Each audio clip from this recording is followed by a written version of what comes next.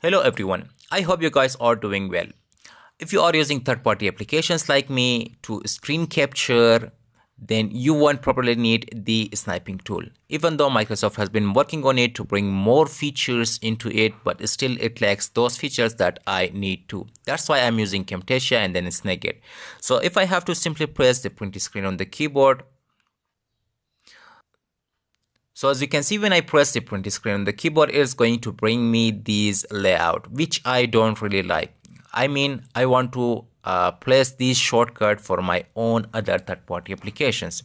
So the solution is you have to open the settings and then go to the accessibility, and from there you have to scroll down, go to the keyboard. And now from here you can see that use the print screen key to open the screen capture. All you have to do is just simply go ahead, turn that off, and now you will be able to set these keyboard or this button specifically for the other third-party applications that you are using on the daily basis to screen capture. That is as simple as that. I hope this video was helpful to you. Have a nice day and goodbye.